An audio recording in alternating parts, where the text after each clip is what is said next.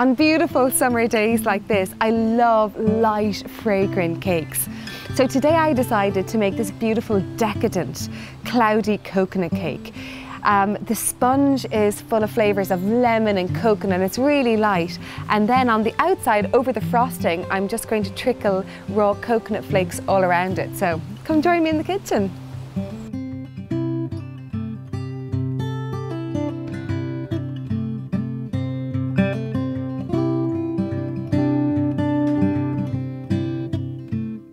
So to make my coconut cloudy cake, you'll need flour, unsalted butter, caster sugar or superfine sugar, coconut milk, lemon, bicarbonate of soda and baking powder, vanilla extract, lovely raw coconut flakes that smell like heaven, icing sugar or confectioner's sugar, coconut oil and a little bit of butter as well for the icing. So first of all, I'm going to put all my dry ingredients for the cake in here. So I need to weigh up my flour. Oh, the recipe for the cake is in the link below. So this is just plain all-purpose flour. Sieve it into my bowl. So the reason why I'm sieving the flour is to get as much air as I can into the cake because I want it light and fluffy. And then next I put in a teaspoon of baking powder, a teaspoon of bicarbonate of soda. I'm going to put all my wet ingredients into this bowl. So I'm going to crack in 2 eggs, coconut milk, lemon juice, a little bit of coconut oil, vanilla extract, and then some butter which I'm going to melt. So it's unsalted butter that I'm using. So I've melted in my butter. I'm going to whisk this together. So whisking the wet ingredients and then I'm going to blend them in then to the dry ingredients afterwards. And then slowly I'm just going to start adding the liquid into the dry ingredients.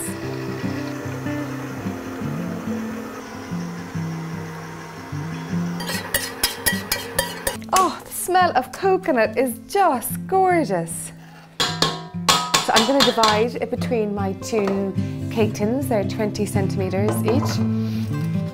And using an old butter wrapper and grease my tin.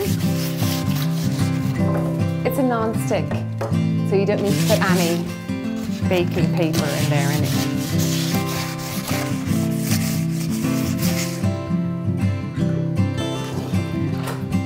So then I want to divide my batter between the 2 cake tins.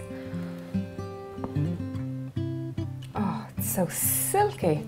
You know when you have a batter that's like as light and fluffy as this, when it's at the batter and the dough stage, that when it comes out of the oven, it's going to be really nice. Knock out any big bubbles. Oh, it goes into the oven. So I'm going to leave them bake gas mark 4 for 25 minutes. If you want all the measurements and the exact recipe, you'll find it in the link below. But while they're baking, I'm going to make the frosting. This is a classic recipe for a frosting. So I've got my icing sugar, confectioner's sugar, goes into the bowl. And then I'm putting in my unsalted butter. Blend them together. Then I'm going to pour in a little bit of coconut flavoured oil and then some lemon zest. I'm going to add in some lemon juice. The lemon juice will just really lighten the frosting. You want the icing to be really fluffy, so really lovely light fluffy. It's gorgeous. A little flavour of coconut as well, but more lemon, which is good because I'm going to put this in the centre of the cake and then these are going to go all on the outside of the cake, which is, I wish you could smell them. And the difference between really good quality raw coconut flakes, they actually really feels like you're just slicing it off a fresh coconut. So my cakes are, yeah, they're ready. So I'm going to put the cakes onto the rack in their tins for 10 minutes. Then I'm going to take them out of tins and let them cool completely on the racks.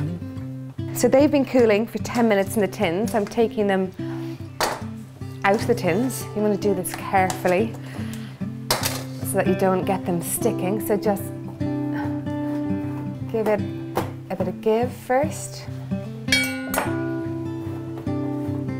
And then with a spatula, just remove it from the base. And then I need to leave it cool completely on the wire rack. So to assemble and ice the cake, I pop one of the cakes on first, upside down, bottoms up. I'm going to cream it with the frosting. Just always think of the bite, you know? Yum. And then this goes on top, more of the icing all over the cake. Because then, once we have all the icing on, the icing basically acts like a glue. And it's going to have this lovely, lovely, light, kind of cloudy effect to it. And then before I put on the coconut, I'm just going to double check. Need to go down a little bit. Just make sure I've creamed the frosting evenly everywhere.